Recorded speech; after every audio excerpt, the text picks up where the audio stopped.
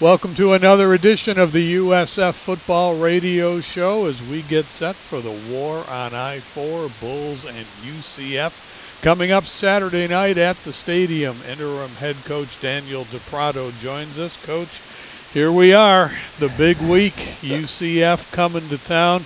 This is fun. Rivalry games are the best. Absolutely, Jim. Appreciate you having me. No, this is why we play the game. We're excited about the opportunity, which we have a great opportunity this week to win ourselves a trophy and hopefully prevent them from winning another trophy.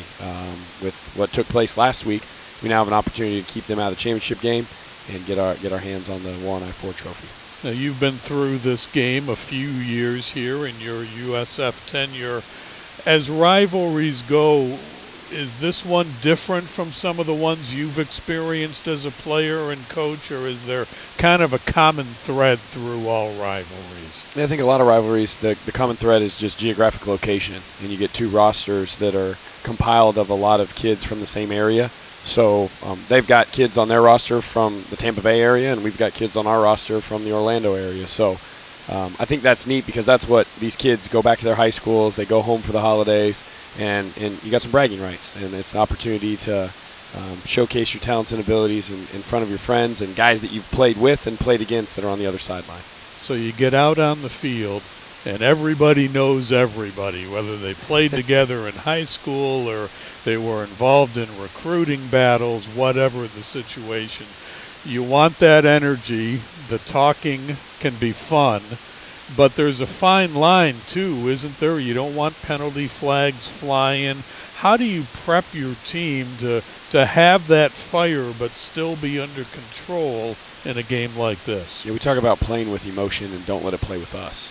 If we let emotion play with us, that's when those situations come about. But we work really hard for every yard that we get on offense and every yard that we stop on defense. So to give away free yardage is just it's not very advantageous for us in a game where we're going to need every advantage we can get to put ourselves in a situation to win this ballgame. Now, some people can kind of focus on the rivalry, and that's great. But we've got to remember, too, this is the last time out for 16 seniors. And this is a really special class. They haven't had the results on the field that they were hoping for, but they kept coming back and working, did all the right things in the community, did all the right things in terms of preparation.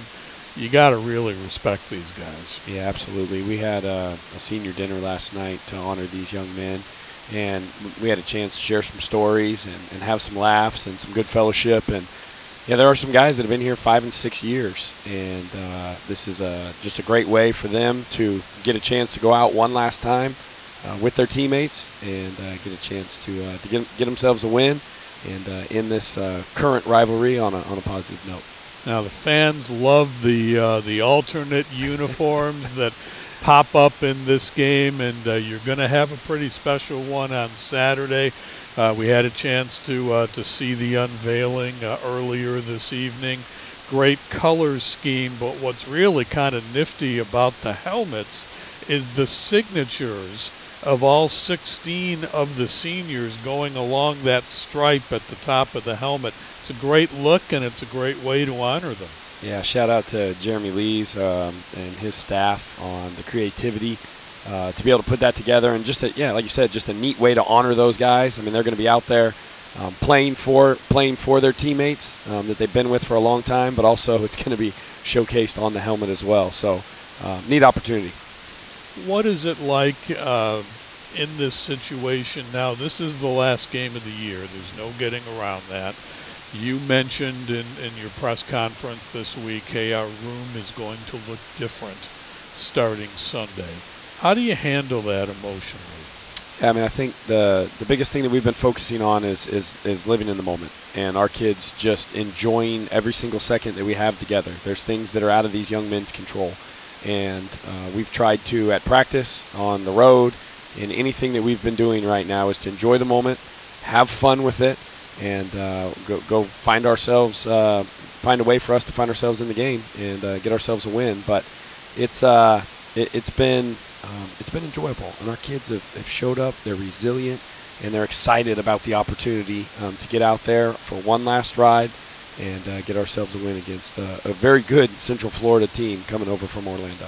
It's a night game, too, and that feels right with a game like this. You know, you want it to build all through the day, and you want to be under the lights. I'm sure there'll be a terrific crowd. Sometimes you want to get out on the field a little bit earlier. In a game like this, though, it's kind of nice to be playing in the evening. Yeah, and especially for the fans. And I know it's Fan Appreciation Day, and I just want to give my appreciation to our fans for their continued support during difficult times. And I get it. We're working our tails off over here to give them an absolute great product to cheer for on Saturday night. But I want to tell them thank you for their continued support. But, yeah, they get the entire day to enjoy themselves as it builds up to the game. And then once they put that ball down, let's get after it. Well, for UCF, a difficult week last week in falling to Navy. It puts a much different emphasis on this game for them. Obviously, there's a lot of talent over on that sideline. And as you look at the tape, what do you see from UCF? Yeah, they've obviously got a great ball club. That's why they have been ranked in the top 25 for a while. And they've done a great job. And regardless of what took place last week in that game versus Navy, they got a darn good ball club. They're explosive on offense. I mean, they've put up a lot of points against a lot of different teams. They can throw it. They can run it. They've used multiple quarterbacks. They have explosive athletes on the perimeter. And then defensively, they've been very successful against some darn good offenses. So they're a big, long, athletic team that flies around, and they're very well coached. Their staff does an excellent job. And we've got our work cut out for us, but that's the one thing about rivalry games. You can kind of put all the records aside, put everything that's happened in the past, and get ourselves a chance to go out there and get a win. And it is, for the foreseeable future anyways, the last one. What kind of perspective does that put on it? Yeah, so for our young men, we don't have anyone in our room that's had the opportunity to hoist that I-4 trophy up, so that's obviously something that we're working for. And then for the young players in our room, this will probably be their only shot to play against Central Florida in this war on I-4. So just kind of adds throughout the week. It adds the rivalry part to it, which that's the build-up during the week. Once the game starts, they're going to put the ball down. It's time to play football, and it's just like any other game. But throughout the week, that's what makes it neat with every kid and their family and their friends and their high school coaches and teammates. That's what rivalries are for, and that's what we're excited about.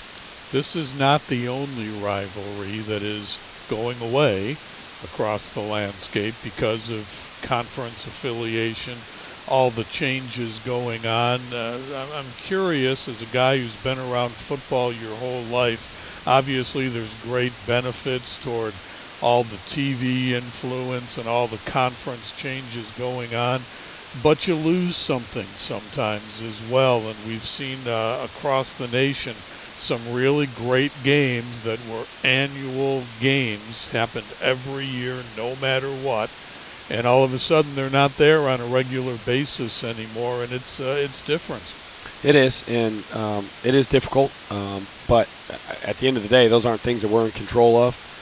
But I hope that as with this rivalry and with others, that some have already done that, they try and find a way to get it back, because I think this is a great rivalry for both universities, both fan bases, both communities.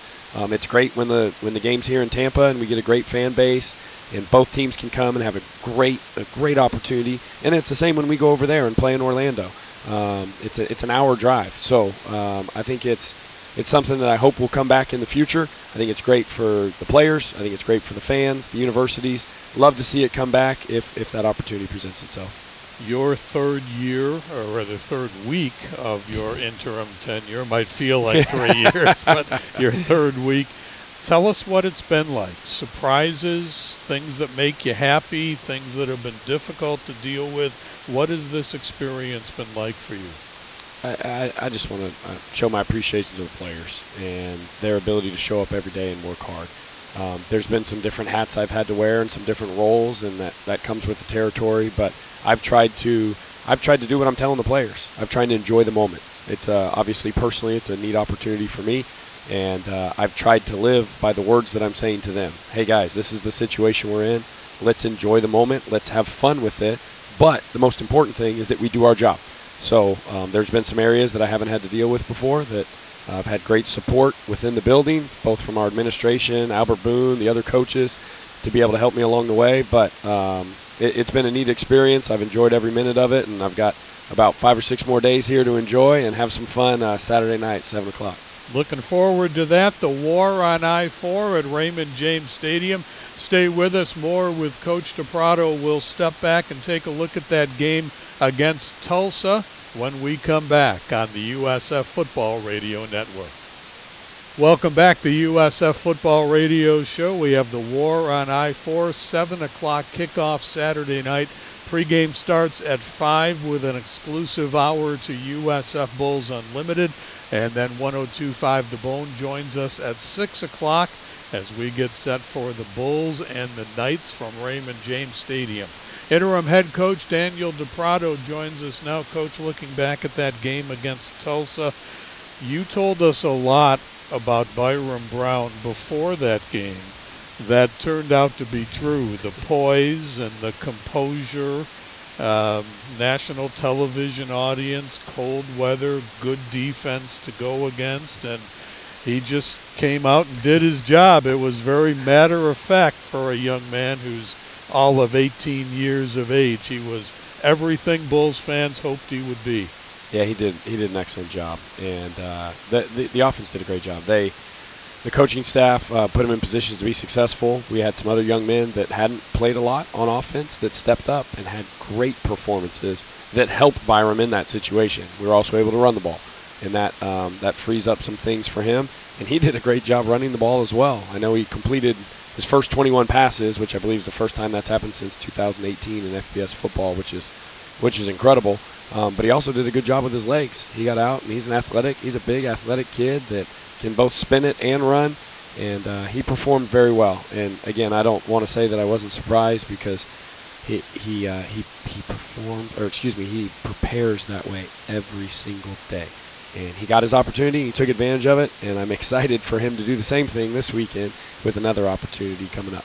It was interesting to watch him read the defense for such a young man once again. And I'm sure you can get a glimmer of that in practice. But is that an ability that you really can't judge until you're in game situations? I just thought the decision-making on his part about where to go with the ball and willingness to take a check down when it was there was really exceptional. Yeah, and that gets difficult when you start in a game in college, and all of a sudden it's happening a lot faster. And those defensive linemen are in your face a lot quicker. And the secondaries move in a whole lot faster, but his ability to prepare, I think, put him in those spots to where something moved. He knew that, okay, that read's gone, I'm on to the next. Okay, that's out, I'm to my check down. And the composure that he possessed was great, and he did exactly what he was supposed to do. So very proud of him and his efforts this past week. Brian Batty got his 1,000 yards, and while the game is not about statistics, that's still something that really needs to be recognized because it's a great accomplishment. And you think about Brian, and all credit to him, but you think about that offensive line too. You got a guy playing with a broken bone in his foot. You got other guys that are moving around the offensive line due to injuries, and the holes are still there, and it's been great to watch. Yeah, as we know, Batty is phenomenal with the ball. And we saw that last year, obviously, when he became an All-American returning kicks. He's great in space with the ball. Well, now you bring that in with an incredibly experienced offensive line. You bring that in with the other athletes that we have on the perimeter that are doing an excellent job. Now, all of a sudden, you put in the tight ends and the other running backs, the quarterback having the ability to run, and our offensive staff with great play calls and putting them in position to be successful. All of that group together is where you end up with a guy having 1,000 yards. And that's a great accomplishment for our entire offense, every single position group in there doing their job, and our offensive staff and the play calling that gave them those opportunities. And guys stepping up. You made the point this week, and Jason Littlejohn has a touchdown in 2 games in a row. Sean Atkins, a guy who's been around for a long time and is one of the more fearless guys that I've ever seen going over the middle to catch a football. Winds up with 9 catches and 100+ yards. That was great to see as well. It was awesome to see some of those guys. I'll throw Chris Matillo in there as well with a touchdown catch early in the game. So you got some tight ends that hadn't played a lot. You got Sean Atkins, who hasn't played a lot. You got Byron Brown, who's taking his first start, and they took advantage of their opportunity. And very proud of those guys. And it starts with their preparation. And those guys were prepared. They were ready to play, and they took advantage of it. And it was great to see. And yeah, Sean going across the middle. That's fun to watch now.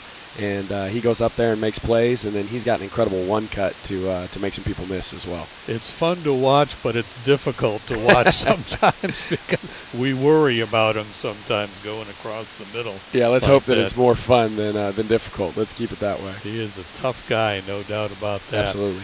You really had some inventive play calling offensively, and that's not a big news story because that's been there all season long. But the willingness to call those plays, the ability from Coach Trickett to design those plays, and then the execution of the plays by, again, some guys that haven't played that much.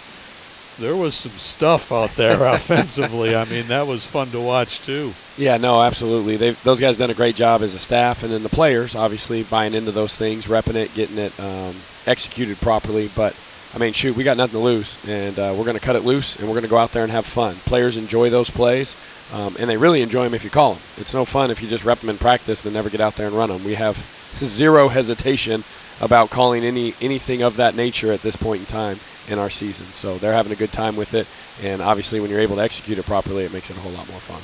You talked about the room being different starting Sunday. What does happen internally after this game? Do you have end-of-season evaluations, meetings? What's the procedure once this game is finished Saturday? Yeah, we'll have a team meeting with all the players on Monday, and we'll go through a list of things that they need to take care of as far as moving forward with strength and conditioning, obviously with their academics, their checkout process for going home for the holidays and all those things. But we'll sit down with those guys on Monday, and we'll assess that situation and talk through what the next steps are for them moving forward, and then obviously their individual preparation to get ready, because the 2023 season will be starting on Monday when we have that first team meeting, and getting those guys' minds right and getting prepared for what's coming up in the very near future. And they'll have a decent amount of time to physically both recover, but then physically start getting their bodies ready for winter conditioning and winter training. You have talked about going through this situation with an interim head coach. This time you, other people in the past, you've experienced it as a player and a coach. Have you talked with the other coaches on this team about just dealing with the uncertainty and the things that go into succeeding in a situation like this? Yeah, and it's the same thing we tell the players. Just live in the moment. Those things are out of our control right now. And the things that we do control are our attitude and effort and showing up every day and doing our job. And we've done a great job with that. Everybody is on board with that. And these last 3 weeks have been about our players. And then after Saturday night, after we get finished with that, hopefully it's way late into the night after we get done running around the field with a trophy. But after that's all completed, we'll take Sunday off. We'll come in on Monday, and then we'll then assess the situation from there and see what the next steps are. But I think the key in any situation in life is choosing how to respond. And our staff and our coaches, the support staff, and our players especially have responded the right way, shown up to work, prepared properly, and we've just got to find a way at the end of the ball game to get ourselves in a situation to be able to pull it out. Coach, we appreciate it. Much respect to you. We're looking forward to Saturday night. Fired up. Appreciate you guys, and we're looking forward to a great night.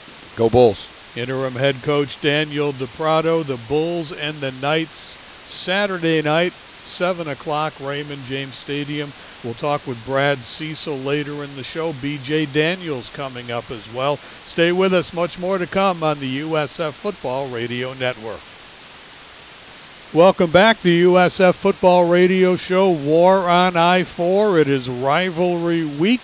And the Bulls and the Knights at 7 o'clock Saturday night, Raymond James Stadium. Along the offensive line will be senior Brad Cecil. Brad, thanks for taking time for us. Of course, thank you for having me. We have the helmet unveil here. Get an idea of what you guys will be wearing on Saturday night. And really the coolest part about it, aside from the colors that jump out at you, is that center strip with the signatures of all the seniors. What does that mean to you when you look at that? That's just, there's so much history in those signatures. I mean, there's those names on that list, or names in that stripe, are people from 2017, 2018, people that came in with me, and even people that came in before me, guys like Demetrius Harris, Mekhi LaPointe, and Darian Grant, and then, you know, some people in my class, and then some people, you know, that have transferred in. But there's so much history behind that, so much love for the game, so many hours spent. It's a lot deeper than just a name on a stripe. There's a lot of stuff that went into that, a lot of people, a lot of time, blood, sweat, and tears. It's really cool to see it on there, though. Well, you are one of those guys that have worked your way through a lot of these War on I-4 games. What are you thinking as you go into this one? It is your last one. It is everybody's last one, at least for the foreseeable future, so there's a lot on the line. Yeah. No, I'm hoping that we can go out and just play our game, and I think that if we can do that, we'll take care of business. But that's, you know, for us, we just got to execute. We just got to play to the best of our ability, you know, have trust in the system, have trust in, you know, what the coaches, in the game plan that the coaches put out for us, and just, you know, the belief in each other, because that's mainly what it comes down to, is just, you know, playing together, playing for each other, playing for that guy next to you, and because we have all the talent in the world, and it just comes down to the little things. You are one of the players, and a lot of them are the guys that are on that helmet, on the signatures, that have just refused to stop fighting through your USF career. You've had chances to leave, multiple chances, and you haven't taken any of them. You stayed here and you kept battling. What have you learned about yourself through that process? I think it's definitely taught me about myself. It's taught me how to go through adversity, really. You know, the amount of adversity we faced, not just on the field, you know, with our record the past couple of years, but just with coaching changes. And because, I mean, even though I've had 2 head coaches, I've had 4 different offensive coordinators, 3 different O-line coaches, 3 different strength staffs. Like, I've seen, the only thing that's been consistent for me is change. And so it's taught me a lot. It's taught me how to adapt.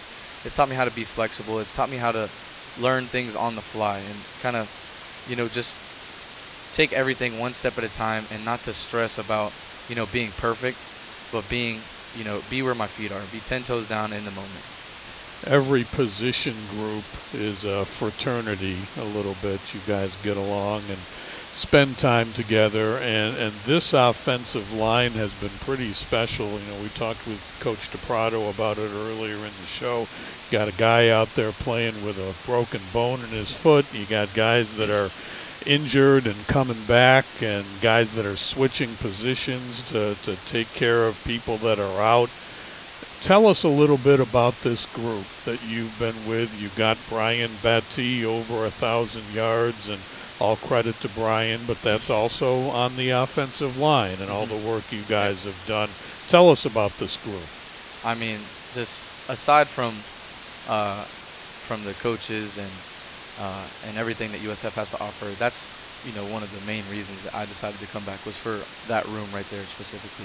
The guys in that room, they're more than just my teammates. They're my brothers, and I mean that. You know, those guys will all be at my wedding one day.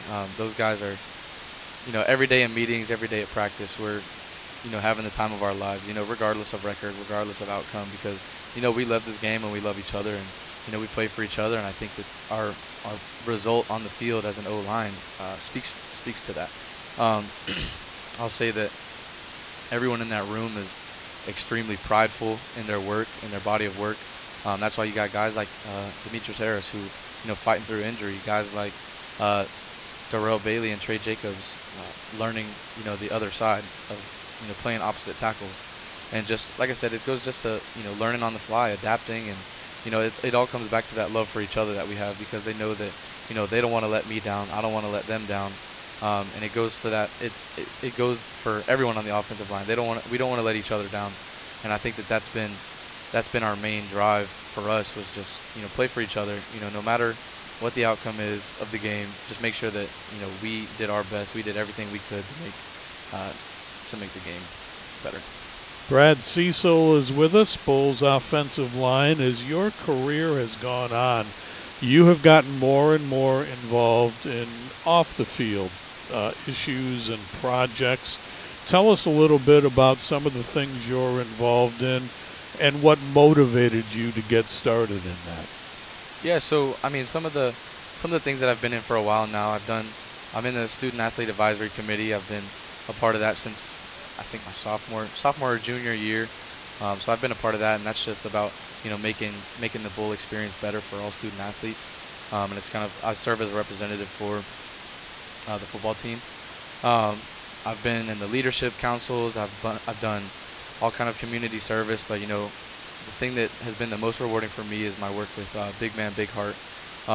It's taught me so much about myself and how to appreciate the little things in life. Even when we're not winning games, or we're not having the success that we want to, it's taught me, like, be thankful that I get to play the game that I love, and that I get to do the sport that I do with the people that I love, because it's not guaranteed. Life isn't guaranteed. You're not guaranteed another day on this earth. So it's really taught me to soak in the days, soak in the experience, and just enjoy it. Give us your best memory at USF. I'm hoping it's going to be winning on Saturday night, but prior to that, what really stands out to you? Is there a game? Is there a person? Is there an event that really seems special to you? So I would say, football-wise, there's two. I remember the BYU game my sophomore year in 2019. That was our homecoming game. That was just a big win for us at the time. I think they were a good BYU team, and I think that the offensive line, we had a challenge up front, and I think we responded pretty well. And I just remember just the feeling after that game was like no other, because I know that I was battling a couple injuries, so it was emotional after the game, just being able to play through it and play at a high level and doing it with the guys alongside me. And I would say that my other favorite memory would probably be Temple last year when we broke the rushing record. Just that feeling of that our hard work as an offensive line has paid off. Doing something like that's I forget what the exact number was, but like 420 yards rushing. I mean, that's unheard of, and that's why it's a record here, because that's a lot of rushing yards. And just for the coaching staff to have that trust in us, have that faith in us, to basically put the game on our back. They said, we're going to run the ball. If we run 80 plays, we're running at 70 of them. So we're putting the ball behind you guys. If you guys do your job, then we're going to win this game. And then we ended up doing what we did, and we won the game. So I just remember the feeling after that game, breaking the record, and just being with the offensive line, being with that group, being with Coach Mo after that game. There was it was very emotional, great emotion, good emotion, but it was definitely one of my favorite moments. You mentioned you've had a couple of offensive line coaches. I am guessing you never had anybody like Coach Mo. No, what's it like learning from him? Oh, it's a blessing, to say the least. I mean, I remember every time you get a new coach, it's always stressful, because you got to prove yourself. You got to show that you're, try to prove yourself basically. And when he got hired, I was nervous, and when I remember seeing his picture, I was like, I don't know if I'm gonna like this guy. That was my first impression. And he got here, and as soon as he got here, we clicked, and he clicked with everyone. It wasn't just me. It was from day one. He couldn't tell us enough how much he was excited to be here, wanted to be here, loved us as a room, even though we didn't even know him. He chose us. He chose to be here. And ever since then, he's kept that same energy the whole time. He's always treated us like his own, made us work as hard as we could, pushed us to our limit so that we can reach our full potential. And there's nothing more that I can ask for in a coach. He loves us hard, he works us hard, he expects the most out of us, and he's just been all around great. And I think that he's made me not only a better football player, but a better man at the same time. Well, Brad, we wish you well on Saturday night. You are leaving a positive legacy. Be rest assured about that. Thanks a lot for taking time for us tonight. Thank you. Brad Cecil from the Bulls offensive line. Stay with us. We'll visit with B.J. Daniels when we return on the USF Football Radio Network. Welcome back, the USF Football Radio Show. We have got one of the all-time greats of USF football with us, B.J. Daniels, working in the athletic department now and has been with the Bulls in one form or another for many years. B.J., thanks for joining us. Thanks for having me. Let's start with the current, then I want to go back and talk a little bit about your playing days. But right now you're doing a variety of things with the Bulls Club, including administering the varsity club along with Lindsey Brower, designed at bringing former student athletes kind of back into the fold. Tell us a little bit about that. Yeah, so it was a great opportunity that was presented to me at the end of last spring to join Lalo Prato and the Bulls Club in general to raise money for athletics. But to branch off of that, Michael Kelly thought it would be a great idea for me and Lindsey as two former student athletes at this university to kind of engage our alumni, bring them back on campus, host events with them, make them feel welcome, continue to support them in any way that we can from a networking standpoint, or if they need tickets or if they need help getting connected with the coaches here or even the players here. So, I mean, it's a great position. I'm glad to be in it, and I'm thankful to be in a different realm to be able to help our university out. So as a former student athlete, you know what resonates. What are the key issues in getting, for example, a tennis player who hasn't had any contact with the department for 10 years, you want to get them back into the fold? How do you go about it? Yeah, I mean, the biggest thing is engagement, and the way that we do that is making them feel welcome. There's a lot of people that are former student athletes that feel a very great tie with the coach that they play for.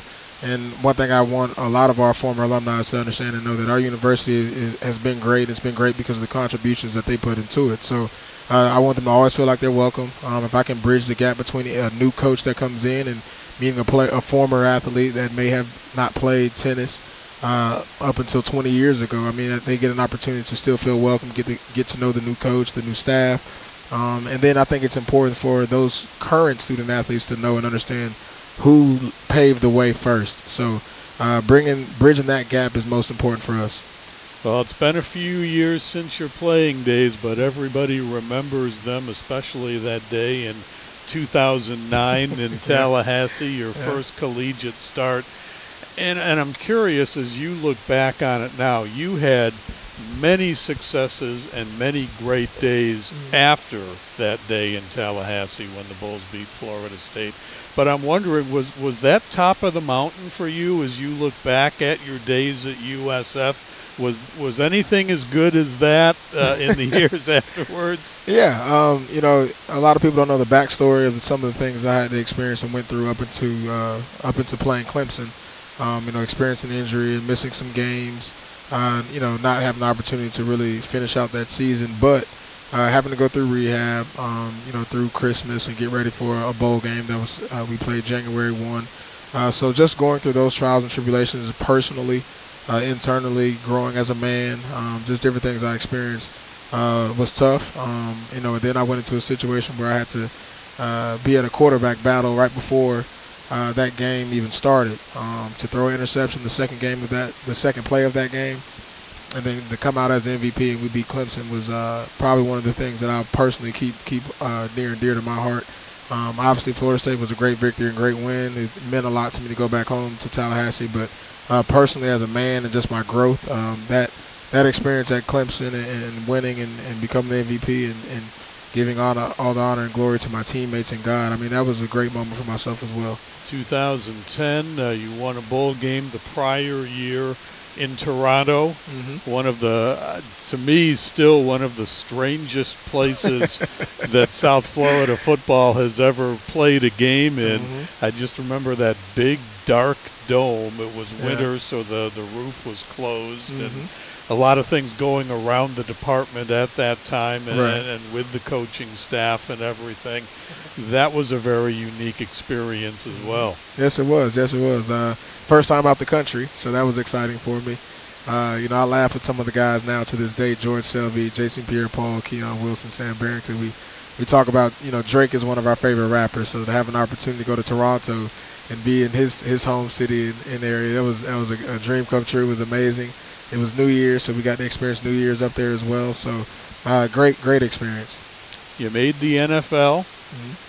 Won a Super Bowl ring with Seattle, spent some time with a couple of other teams as well. How would you summarize your NFL experience? It was a battle. I think a lot of people don't realize that, the goal is always to make it to the NFL, but to survive and continue to prosper in the NFL is a tough thing to do. And I'm thankful for the opportunity that I was given, and even as long as I lasted, having the opportunity to be a part of 3 Super Bowls is not anything I could have imagined or dreamed of.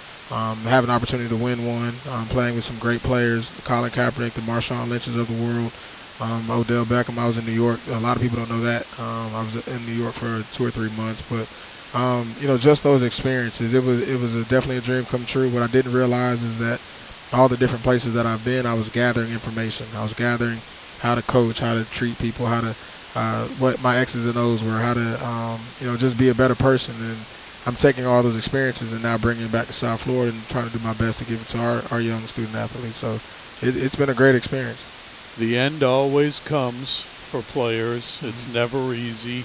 You had some time in the XFL, and then you decided to move on, and all of a sudden all these other leagues started popping up, and Right. You're too nice of a guy to say it, but I got to believe you were looking at some of those rosters saying, this guy, maybe I should think about this again.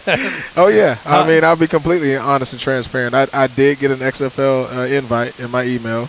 I responded to it because I was very curious. I was curious just to see where I would land or what, the XFL thought of me now. Didn't get much attention, but, my heart's here. I'm done playing. I'm content with everything. I'm not trying to relive anything that I think I missed. I'm very happy with how things turned out. And I can see it every day when I walk through this building. You did a few things after playing. It felt to me like you were trying to find your fit. You coached high school for a while. You were with the coaching staff here in an offensive analyst position before settling in the Bulls Club. Was that just kind of trying out everything till you found what really felt right? Yeah. I really wanted to find my own niche. Being a head coach in high school was really a great experience, from a lower level, teaching kids the basic fundamentals, back to square one.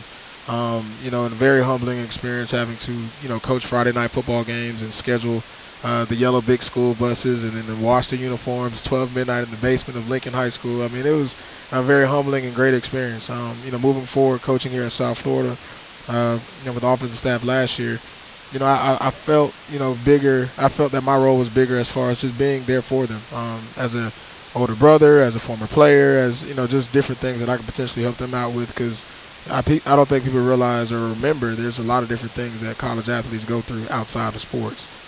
So I joke around and say I was their therapist, but even now with the Bulls Club, I'm finding a new niche, a new position where I want to help our alumni be engaged. I want to raise money for athletics, but my office door is still open to where these young men and women can come and have conversations about the difficulty of being a student athlete and time management and the things they face. So I think my transitions have been how can I help and how can I serve, and I'm finding my way to do that at each level and position that I've been given. So many changes in college football, and I guess the NIL is probably at the top of them.